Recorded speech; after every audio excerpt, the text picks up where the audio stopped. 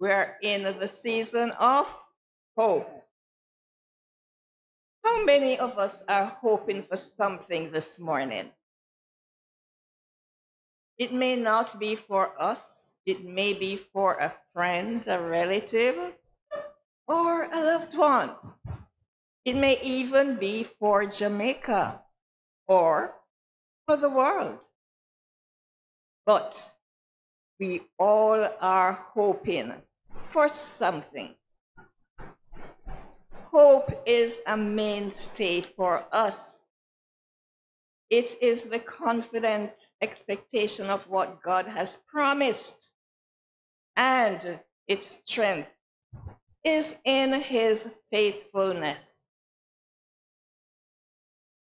No matter what we go through in life, my friends, the healing grace of God gives us hope. We hope to conquer and to be victorious. So, hope makes the heart glad. Let us affirm this together. Hope makes my heart glad. Hope makes my heart glad. Amen.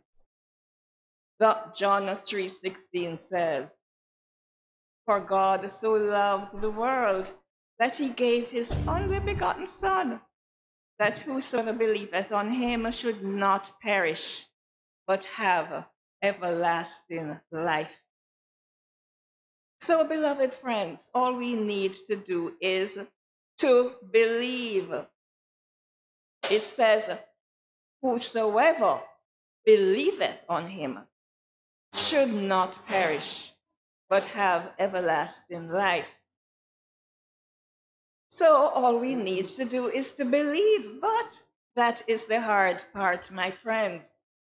We say we believe, but when you get that disturbing test result from the doctors, when you're down to rock bottom and you can't pay your bills, when your only child gets sick and die, when nothing are gone for you, it's not easy to believe. But God's promises are sure. He says in Jeremiah 29:11, which my sister Lorna read so beautifully this morning. He says, "For I know the thoughts that I think toward you, saith the Lord, thoughts of peace and not of evil, to give you an expected end."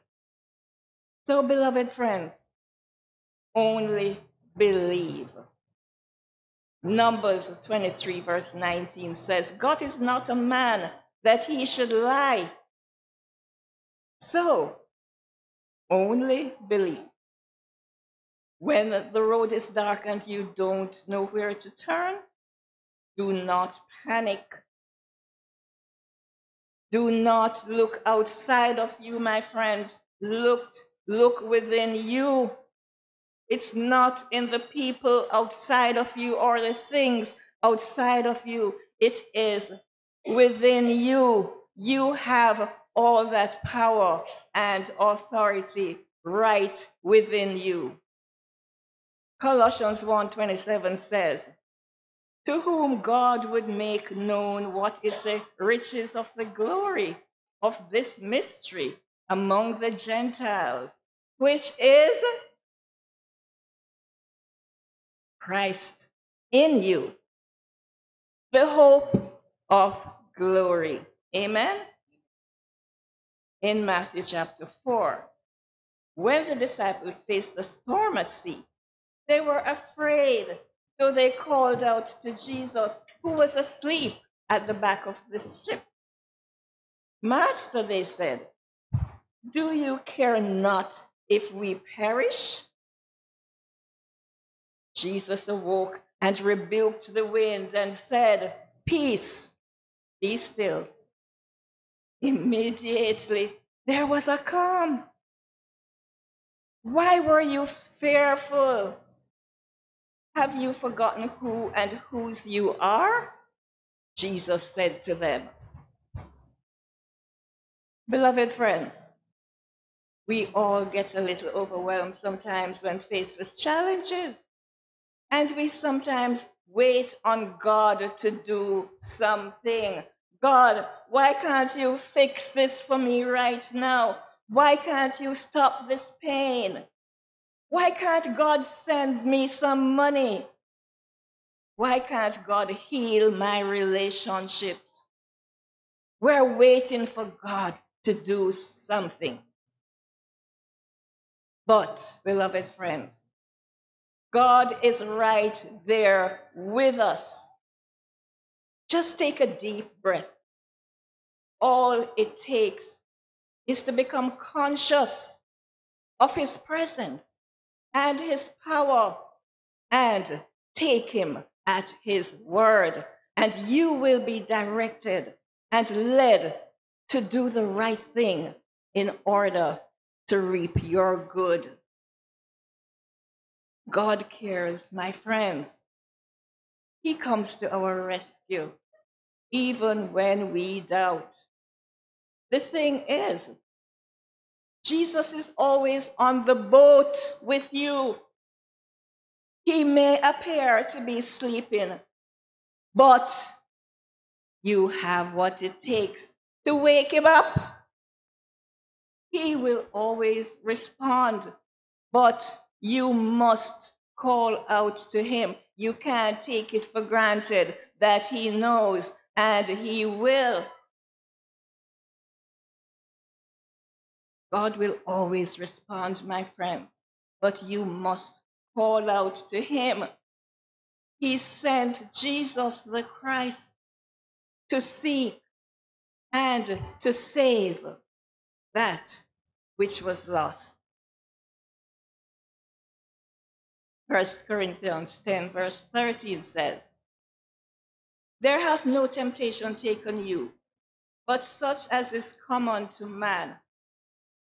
But God is faithful, who will not suffer you to be tempted above that ye are able, but will, with the temptation, also make a way to escape, that ye may be able to bear it."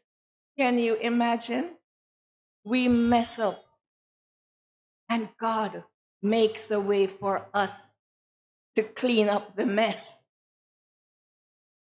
In the book of Jeremiah, when the Jews were sent to Babylon due to error thinking, they were very unhappy.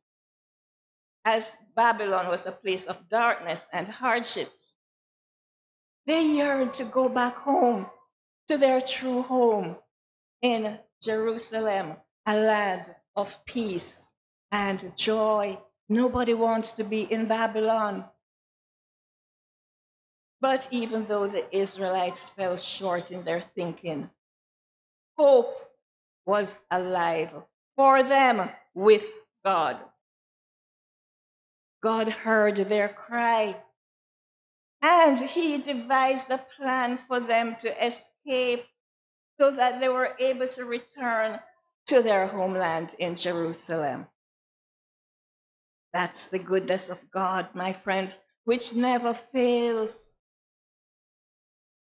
Isaiah the prophet predicted in Isaiah 7, verse 14, "Therefore, the Lord himself shall give you a sign. Behold, a virgin shall conceive and bear a son, and shall call his name Emmanuel," meaning God with us. So, the birth of Jesus signifies hope. God gave us the gift of Jesus always within us, my friends. And Jesus came with a purpose. He came to set us free from sickness and limitation. He came that we can rise above adversity and find hope for tomorrow. Isaiah 9, verse 6 says, For unto us a child is born, unto us a son is given, and the government shall be upon his shoulder, and his name shall be called Wonderful, Counselor, the Mighty God, the Everlasting Father, the Prince of Peace. We sometimes become frightened when our boat is rocked with a raging wind, or we might find ourselves like the Israelites in Babylon, faced with hardships due to error thinking, and we all fall short. We all entertain thoughts of negation at times, my friends, but there is hope. Jesus is on call. Just change your thoughts about the situation. Isaiah 55:11 says, "So shall my words be that goeth forth from my mouth. It shall not return to me void, but shall accomplish that which I please, and it shall prosper in the thing whereto I sent it." You are in the Babylon state of consciousness, falsely separated from your good when you affirm things like, I am poor, I am sick, I am needy, I am not good enough, I do not have enough. So erase from your consciousness error thinking and claim your good.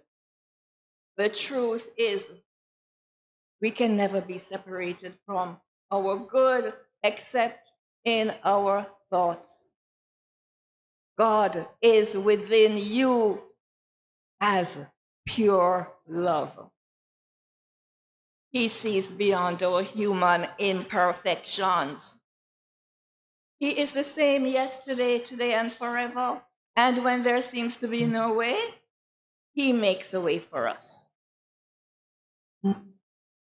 Jesus came with a gift, my friends. Jesus is the gift, which we experience not only at Christmas time, but this is a lifetime gift. His presence within us, able to quench our thirst, to heal our lives, to set us free from lack and limitation. So, my friends, although the road may look gloomy, no matter what we're going through, we are reminded that hope is within us as the Christ presence, a reservoir of health, life, peace, joy, light, and love. Hope makes the heart glad. Once we're alive, there is hope. In Romans 5, verse 4, testing results in hope. In chapter 8, 24, we are saved in hope. In chapter 12, verse 12, we are to be joyful in hope. In chapter 15, verse 4, we see we can draw hope from scriptures in the trials of life. And in chapter 15, verse 13, our lives can overflow with hope through the power of the Holy Spirit. So, beloved friends, when things go wrong and you don't know what to do, don't sigh and fret. Life holds more gladness than regret. Crown hope your king. Make joy your queen. And love will brighten every scene. Rest assured, beloved friends, hope does make the heart glad.